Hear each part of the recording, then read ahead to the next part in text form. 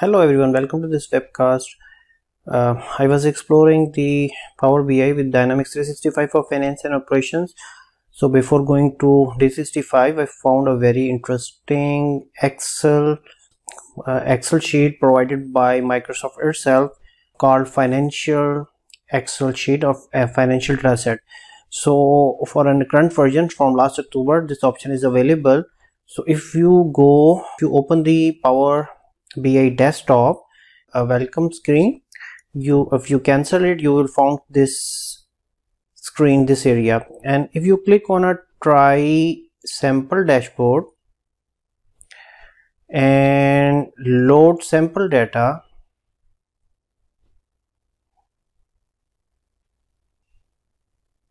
here you found a financial and their financial sheet. Either you can transform it or you can direct load. Google it Power BI sample data, and here you found they give you a financial sample workbook for a Power BI. Let's download it and explore it first.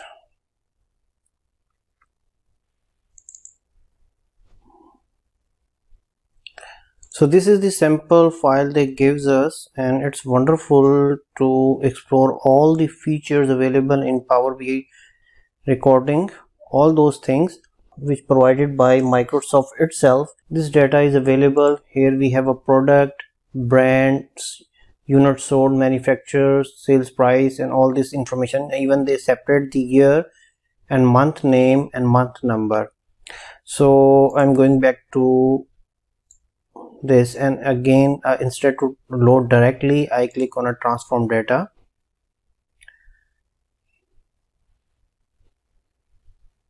For refresh data and formatting, for example, unit number, we want to convert this into transform into a whole number and change type it to whole number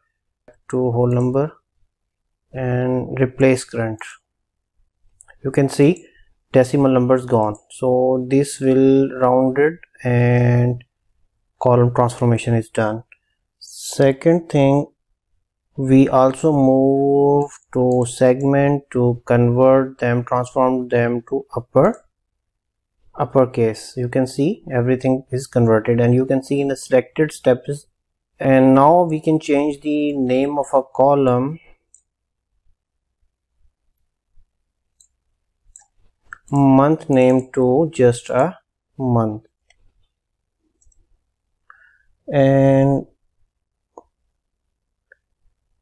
suppose that we want to remove some product, don't want to, for example, as per documentation, I am following the steps which is mentioned in Power on their documentation. Montana is discontinued, so we did not want to see the data on our dashboard. Click on and you can see the data is removed. Now we close and apply.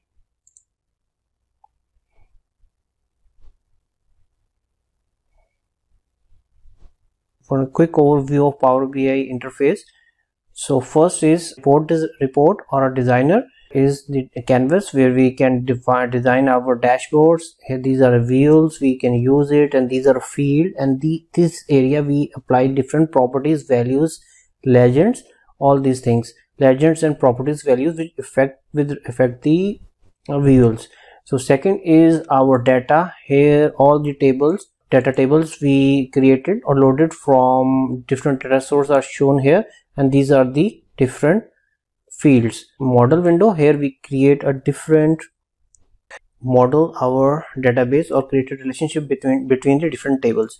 So first of all, if we go to explore the financial, what is there, we found that sales, COGs are some values, and date, and then discount, gross, manufacturing price, month number, all these unit price, all these are numeric values. Date, if you explore the dates, we found date hierarchy and can automatically divide it into quarter, month and day.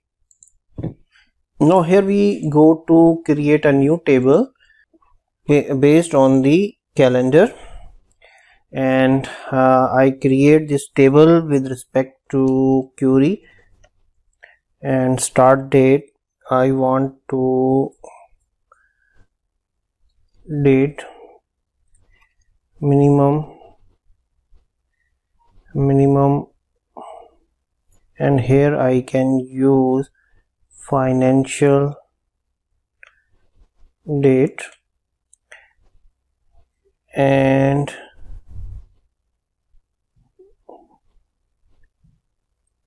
comma max financial, that's a table, and here again date, and I am going to close this as well as, and here is a bracket is also closing bracket is missing, and at the end one closing bracket or also missing. Let's we enter it, let's see what will come.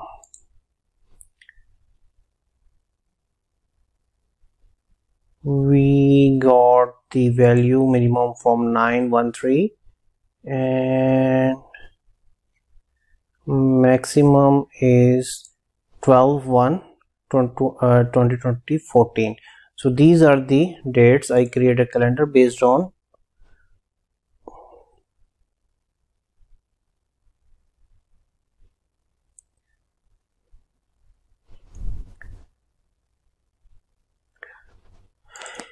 okay, our calendar is created, and if I go to model, we have two tables, date and date, calendar and date, and so I can make a relationship between these two tables.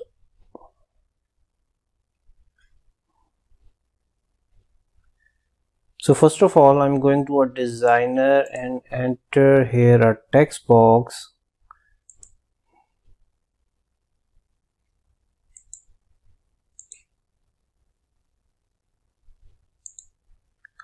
And I enter here, I increase the text to 36. Okay, and now I'm selecting and update this to 36. Okay, and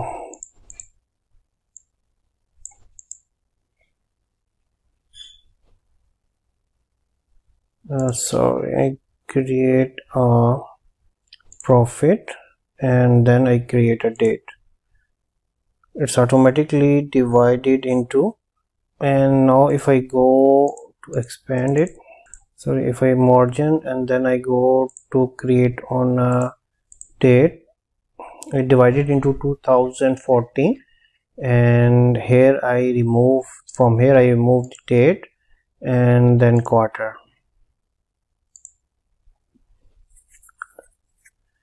dragged, and here is option for a drill down.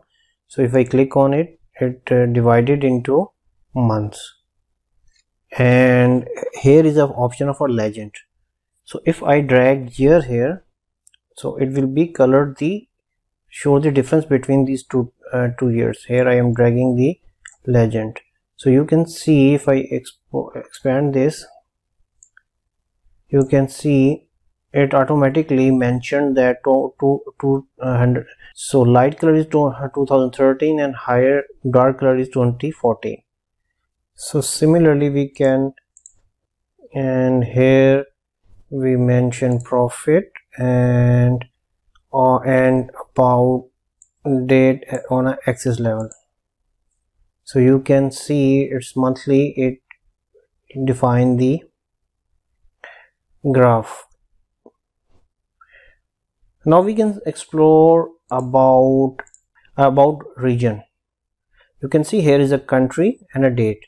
If I go again to a data and I expand the data and a country, so from data category I convert into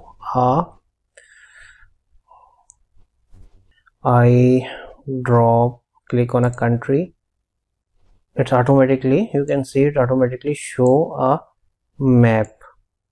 And now if I click on a profit, I go back to our data and I select on a country, and here I set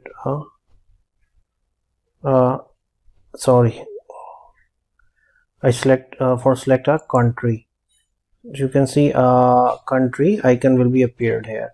So if I save and go back on dashboard and delete it, and from here I click on a country and drag and expand it, you can see it shows all the countries. And if I click on a profit, it show me the countries. Now we are going for a next view where we have analysis sales of a product. And if I click on a sales, you can see a bar chart is created. And if I click on a product, you can see that it shows the all four products. Now if I want to check the legend that with respect to sales, with respect to segment, and if I go to click on a segment and drag it to a legend, it divided that segments. We are channel partners, enterprise, government, mid-market, and small businesses. So this product will be sold, and this is the sales, and sales goes to government area. If we see this product, and its comparison with channel partners, comparison with enterprise and mid-market. So this will be the sales product by segment. Now we are going to add a year slicer. Copy all views into a single page.